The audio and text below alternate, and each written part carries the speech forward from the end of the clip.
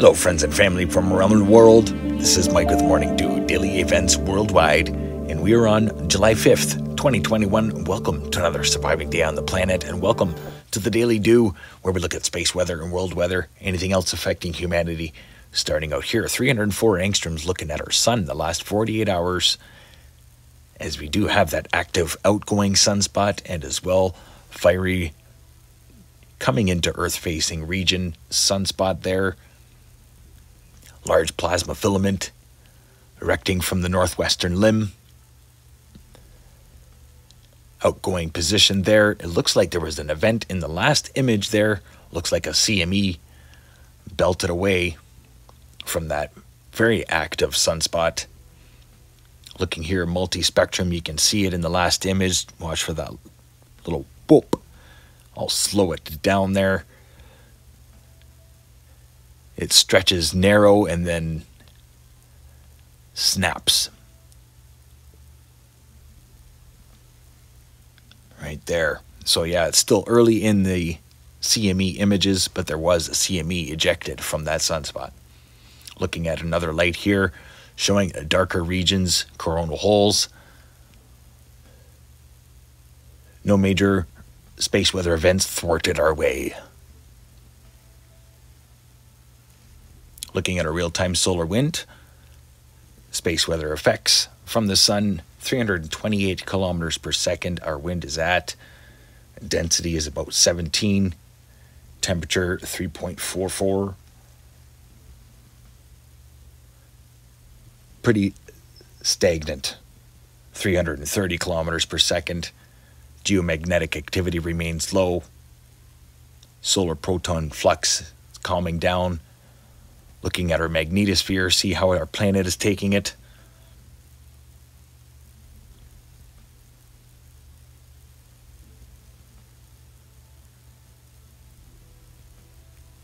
So this is the equatorial plane. Solar winds, just showing how the winds are reacting and moving around our planet. Looking at the ISWA model from the large solar flare, as you can see, it was like a double event because there was a CME within it. And that was straight at Mars, and it looks like Venus got a little bit of it as well. Looking at our Schumann resonance for today, lucky power of 7.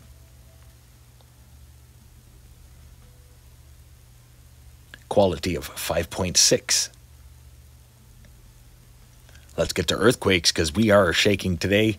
We're going to start out here with the most notable 5.2 earthquake in Hawaii, and that's the largest in the region since I can't even remember. I think 2016 when that Kilauea drained out. Let's have a look here. This was north offshore of Hawaii, and then right afterwards a couple small earthquakes, one right in the crater of Kilauea and then just southeast of Kilauea. So heads up, my Hawaiian friends and family. Get in the comment section. Let me know if you felt that large 5.2 earthquake. Looking across the United States, pretty quiet today. Only 3 minor earthquakes to report, 2.8 and 2.5. No major movement across the United States. Alaska, seeing a lot of rumbles today. Petersville, Alaska, 72 kilometer depths. All pretty deep earthquakes in the region. I hear there's a lot of permafrost being exposed through Alaska. 3.7 there. That's not Puerto Rico. 3.7 Adak, Alaska. 4.7 there. Nazi, Japan again. 4.4 Hualien City, Taiwan. 4.4 here in Ende, Indonesia.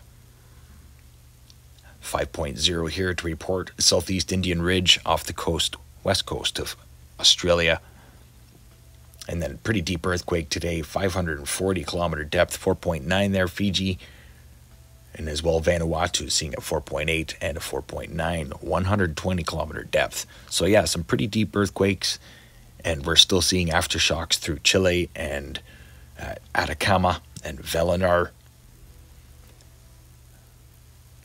So continual action through South America. released pressure through the Caribbean plate. And one lonely earthquake to report here, India 3.9, across Africa and into Eurasia. So pretty quiet last 24 hours, but notable with the 5.2 here in Hawaii, and as well the deep earthquakes that are continuing. Just having a quick look, the last 7 days for earthquakes across the planet. Much love, everybody. I appreciate you all tuning in and hitting that like button. I would really, really love to see if we can get 1,000 likes in this video. Do you think we can do it? I think we can. Stay aware and prepared. Just have a plan. Let's get to the Pacific Disaster Center, showing the most recent volcanoes getting updated. Fuego, Suisinajima, Senge, Lubatolo, Sabancaya, Nevados de Rules, Reventador, Nevados de Chilean. These are all today. And look at all these flood warnings and storm warnings across this app right now. It is very, very busy, as I've been warning over the last few videos. And I did put out the volcano activity report. If you want to see how many volcanoes are erupting, please check that out. That was released earlier today. Tropical storm ELSA is alive and was upgraded to a Tropical 1 storm. As well, tsunami warning going out today, but no tsunami was imminent. Tropical depression number 7 is still alive and heading into China. And then some pretty intense fires are breaking out across Russia, just being reported 15 and 19 hours ago, but they've been burning for 5 days already. I'm going to show you here on NASA Worldview. This is June 30th, June 29th. You can see the fires were sparked. And there were quite a few storms going through the region, but this is many fires.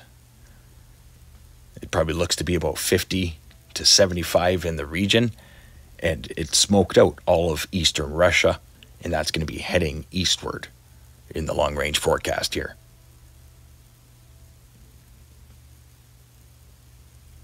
Very smoked out and clouded world right now. A lot of moisture in some areas and a lot of dry and tinder areas as well. Show you over Canada. After all the fires through BC and Saskatchewan, most of them are out through BC. The small fires anyway. I think there are 2 major fires that are still ongoing. Have a quick look here at Tropical Storm ELSA. GOES satellite imagery. And this is where our fastest forming Hurricane Michael formed last year in this same region. And it was pretty much an overnight thing. So I'm going to be keeping an eye on the situation, especially on this radar, because I saw some interesting signatures just before Hurricane Michael formed into a Category 5, fastest forming Category 5 in history. So we're looking here at the forecast from Windy. Looks like it's going to be running right up the coastline and making landfall just east of Tallahassee, right into the Florida Panhandle Gulf corner there. And then it's going to race right up the eastern seaboard and most likely will affect Nova Scotia and at the tip of Newfoundland. Show you here with the 5-day forecast brought to you by Daily Events Worldwide and Meteo Earth. This is an app that you can all get. You can forecast and look yourself. As well, the app that I used earlier, Disaster Alert app. That is something you can download as well. Really helps to stay aware and prepared. Having a look here, home base Calgary, Alberta. Cool weather for the next couple days as the rain finally moves out. But yeah, warm during the day, cool at night. Low pressure system coming out of southern Alberta, most likely cloudy here for the next couple days. But an interesting low is going to be heading eastward into Ontario and most likely joining forces with another system in the long-range forecast. So that could be a doozy of a storm. As well, the Alberta Clipper that moves eastward might actually join forces with ELSA as it goes up the eastern seaboard. But still, lots of rain forecasted here for the Gulf Coast, Mexico, into Texas, and northward. Watch for thunderstorms pretty much all week throughout Ontario and eastward. Overlooking the Atlantic, strong, dominant high-pressure ridge still. Not much has changed there. Big low-pressure system affecting Ireland. And it looks like it's going to hit that big, warm, high-pressure ridge, go right up over parts of Eastern Europe, then into Russia.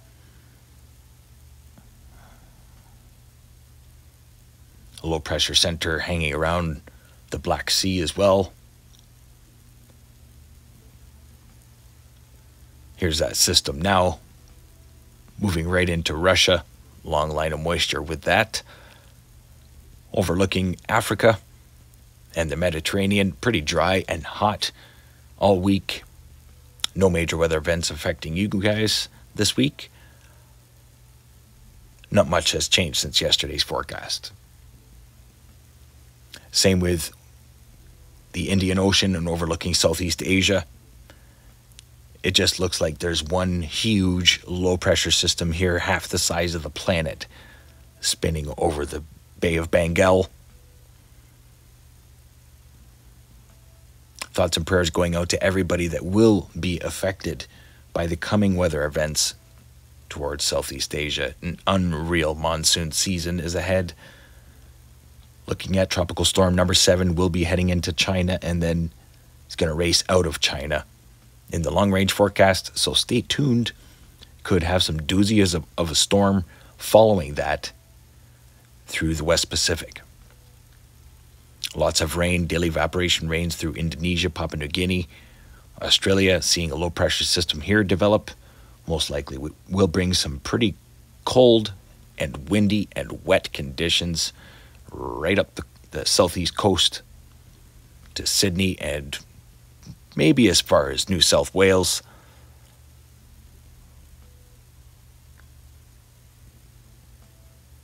But yeah, pretty intense system. And then most likely it'll be taking the same track, heading towards New Zealand. New Zealand looks like you're going to be raining until the weekend. Overlooking the Pacific. Not much to talk about, no major weather events. Daily evaporation rains, I'm sure, through Hawaii. And dry all along the west coast. Pretty dominant high pressure ridge, eating up all the moisture.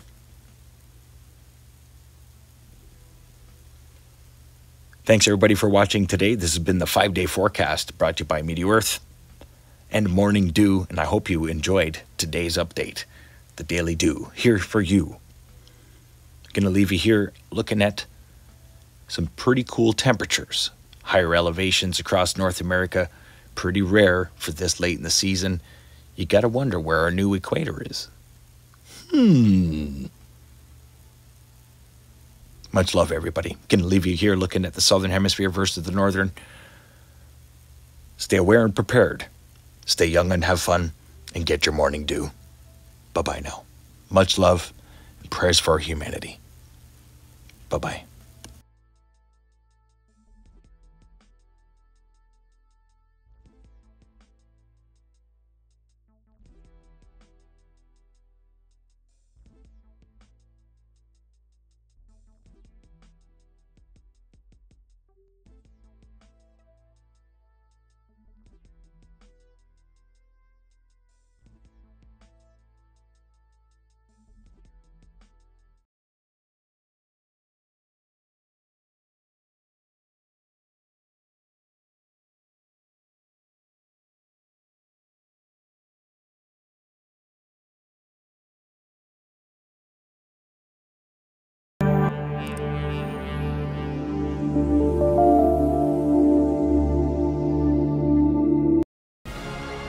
If you enjoyed today's video, please hit that like button, subscribe, share with your friends and family from across the world.